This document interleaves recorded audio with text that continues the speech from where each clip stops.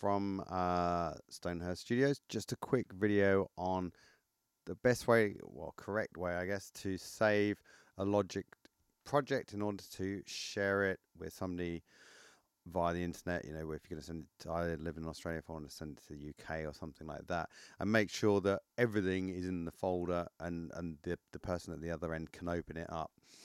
So, a couple of quick things first. This file, as you can see, it's called "Wanna Go My Way 1.3." I would actually tidy this up a little bit because we've got some muted things and that before I sent it. So I'd clean it up and make it a lot neater file. But just for the example's sake, I'll show you this. So first off, what I'm going to do is I'd actually save a version. So I want to go my way, and I'm just going to call this share no plug, and that will be apparent in a minute. So we're going to save a version of this 1.3 no plug. So in here we've got different audio, we've got MIDI tracks, we've got samples, etc. Now here, for example, we've got a guitar part. It's got some effects on it, just basic EQ and compression. Now, if I was sending this to somebody else to mix, I probably would just send them the raw audio file.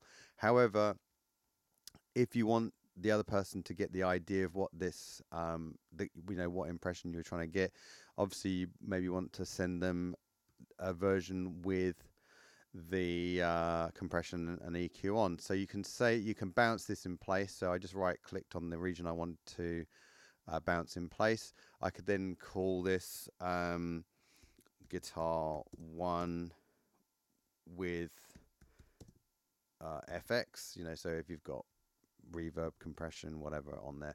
Now I need to make sure that this box is unchecked. So where it says bypass effect plugins, I want to make sure that's not checked, so the processing will take place, and we'll hear then the guitar will be the same version as what I was trying to create. However, obviously, if somebody else is mixing it for you, they probably want you to bypass the effects plugin and send it, the kind of the raw dry file. Now I'm not going to bounce that, but all I do is go OK, and that would create a copy of that with the effects or without the effects, whichever way you're going to go around it. Okay, so you then bounce your audio, tidy up your track so it's nice and neat for the other person to go through. So I'd obviously delete all these blank tracks if they're not necessary, and tidy up the whole shop. Okay, next thing I need to do is, if I open my mixer, I just disable any plugins that are not Logic. So for example, here's a Waves plugin, CLA vocals, so I was going to turn that off. UAD plugins, universal audio. I turn all these off because the other user may not have the same plugins that I've got. I have quite a lot of different plugins from different manufacturers: Sound Toys, Universal Audio, Native Instruments, etc. So it's especially important if you're using sounds that the other user wouldn't have or possibly hasn't got, to disable those plugins and make sure you've bounced any audio. So for example, if I had a synth part in here, that, let's say, I'd used let's say Native Instruments and used Contact. Here's Contact, if it's going to load, and I might have, say, used the Woodwind Solo ensemble or the Woodwind ensemble or any of the other sort of sounds within Native, and the other person may not have it. So it's really important to, let's say this was the track on the Native Instruments thing, make sure I bounce that so that they can hear what that sound is supposed to sound like. Okay, so I'll obviously disable Contact because the other user may not have that. So make sure any plugins are disabled, unless for example, the other person has got all the UAD plugins, then it doesn't really matter. Okay, so now we're going to save. Now we've tidied it up, cleaned it up. Let's go to Save As. What we're going to do is I'm going to go to my desktop and save a version of this. So I'll call this, 1.4 share John.